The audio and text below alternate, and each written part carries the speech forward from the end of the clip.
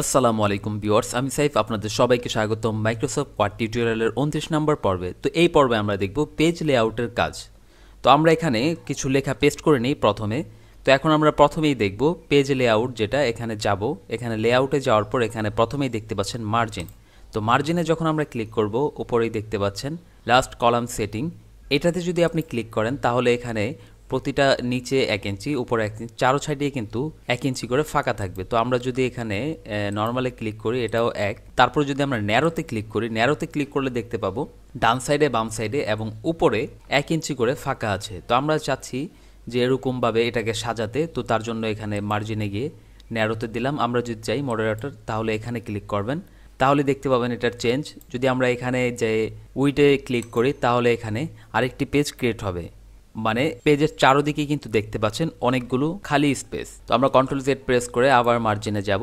মার্জিনে গিয়ে এখানে অনেক ধরনের সাইজ আপনি এখান থেকে দেখতে পাবেন। আবার চাইলে আপনি কাস্টম মার্জিনে ক্লিক করেও এগুলো আপনি আপনার ইচ্ছে মতো, টপে কত ইঞ্চি ফাঁকা থাকবে এটাও আপনি এখান থেকে সিলেক্ট করতে পারেন, লেফটে কতটুক থাকবে এটাও আপনি সিলেক্ট করতে পারেন, তারপর বাটম রাইট এখান থেকে কতটুক থাকবে এখান থেকে আপনি এটাকে সিলেক্ট করে ওকে করে দেবেন। ওকে করলে দেখতে পাবেন উপরে কিন্তু আমি বেশি দিয়েছিলাম, এই কারণে বেশি স্পেস রয়ে গিয়েছে। তো এখন আমরা ওরিয়েন্টেশন দেখব। এটাতে ক্লিক করবেন। এটাতে ক্লিক করার পর এখান থেকে প্রথমেই দেখতে পাচ্ছেন পোর্ট্রেট। এটা অটোমেটিকলি করাই আছে। আমরা যদি এটাকে ল্যান্ডস্কেপ দেই তাহলে এটা ল্যান্ডস্কেপ হয়ে যাবে। তো আমরা যখন প্রিন্ট করব, প্রিন্ট করলে কিন্তু এটা ল্যান্ডস্কেপ আকারেই আসবে। আর প্রথমে যে আমরা মার্জিন দেখলাম, এগুলো কিন্তু প্রিন্টের ক্ষেত্রে আপনার প্রয়োজন পড়বে। তো ওরিয়েন্টেশনে গিয়ে আপনি এটা আবার চাইলে পোর্ট্রেট করতে পারবেন। তারপর এখান থেকে আপনি সাইজে যাবেন। সাইজে যাওয়ার পর এখান থেকে যখন প্রিন্ট অপশনে আপনি যাবেন, তখন কিন্তু এই অপশনগুলো আপনি ওইখানেও দেখতে পাবেন। তো এখানে অনেকগুলো সাইজ আছে, অনেকগুলো পেপারের সাইজ আছে। এখানে যেমন A4 সাইজও আছে।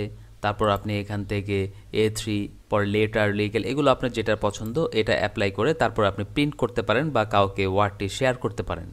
তারপর এখানে কলামে যদি ক্লিক করেন তাহলে এখানে যেমন একটি পেজ আছে, আপনি চাইলে এখান থেকে একটি পেজকে আপনি 2টি পেজ বানিয়ে তারপর প্রিন্টারে প্রিন্ট আউট করবেন বা কাউকে সেন্ড করবেন। তো সেই ক্ষেত্রে এটি আপনার দরকার পড়বে। মোর কলামসে গেলে এখান থেকে অনেক অপশন পাবেন। এখান থেকে আপনার পছন্দ মতো সবগুলো সিলেক্ট করবেন। তারপর এখানে আছে ব্রেকে গিয়ে আপনি এখান থেকে লাইন ব্রেক করতে পারবেন, ওল্ড পেজ করতে পারবেন। তো আমরা যখন কলামে প্রেস করব তখন দেখতে পাবে আরেকটি কলাম কিন্তু এসে পড়বে। তো এখানে আছে লাইন নাম্বার, নিচে দেখতে পাচ্ছেন। তো আমরা যদি এখানে ক্লিক করি কন্টিনিউস, এখানে ক্লিক করলে দেখতে পাবেন বাম সাইডেই দেখতে পাচ্ছেন লাইন আকারের কিন্তু একটি নাম্বার দিয়েছে। তো আপনারা চাইলে এটাকে আবার নান করতে পারেন। তারপর হাইফেনেশন আছে, এখানে আপনি চাইলে হাইফেনেশন দিতে পারেন বা এখান থেকে নান করে দিতে পারেন। তো এর ডান সাইডে দেখতে পাচ্ছেন প্যারাগ্রাফের অপশনটি হচ্ছে আপনি যদি চান যে আপনার বাম সাইডে কতটুকু স্পেস থাকবে, খালি জায়গা থাকবে, তাহলে আপনি এখান থেকে এটাকে এরকমভাবে কমাতে বাড়াতে পারেন। অথবা রাইট সাইড, বিফোর, আফটার, এগুলো আপনি স্পেসিং করতে পারেন। বাম সাইডে আপনি যেটা দেখতে পাচ্ছেন এটা হচ্ছে ইনডেন্ট, আর ডান সাইডে যেটা দেখতে পাচ্ছেন এটা হচ্ছে স্পেসিং। তো আপনি চাইলে এখান থেকে এগুলোর স্পেসিং পরিবর্তন করতে পারেন আপনার নিচে মাউস বার রেখে। তারপর যদি আফটারে ক্লিক করেন তাহলে দেখতে পাবেন এটা পরিবর্তন হচ্ছে। তো এভাবেই খুব সহজেই আপনি পেজ লেআউটগুলো ব্যবহার করতে পারেন। এই সবগুলো কাজ কিন্তু আমাদের এই প্রিন্ট অপশনে গেলেই কিন্তু আমরা এগুলো পাবো। তো আমরা যখন প্রিন্ট করব তখন এগুলো এখান থেকে করে নিব।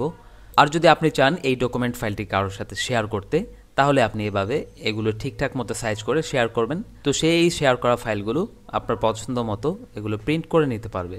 তো আশা করছি ভিডিওটি আপনার কাছে ভালো লেগেছে। যদি এই ভিডিওটি ভালো লেগে থাকে তাহলে অবশ্যই ভিডিওতে একটি লাইক দিবেন, শেয়ার করবেন এবং চ্যানেলটি সাবস্ক্রাইব করবেন। তো পরবর্তী ভিডিওর আমন্ত্রণ জানিয়ে এই ভিডিওটি শেষ করছি। আসসালামু আলাইকুম।